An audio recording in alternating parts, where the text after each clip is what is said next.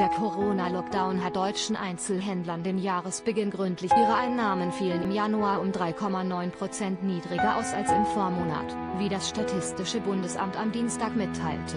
Preisbereinigt gab es sogar ein Minus von 4,5%, das auf einen Rekordeinbruch von 9,1% im Dezember folgt. Dieser Rückgang lässt sich mit dem anhaltenden Corona-Lockdown erklären, der eine Schließung vieler Einzelhandelsgeschäfte seit dem Dezember 2020 bedeutete, hieß es.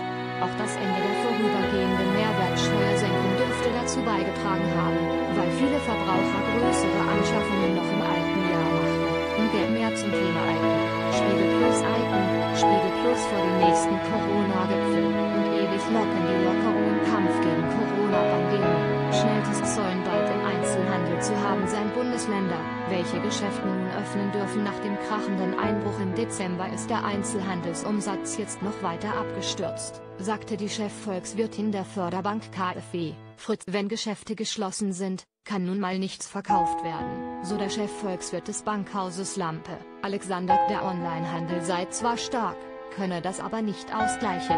Das Desaster dürfte sich auch im Februar noch fortgesetzt haben, warnte Viele Unternehmen werden das rettende Ufer trotz Lockdown-Lockerungen nicht. Böses Omen fürs erste Quartal?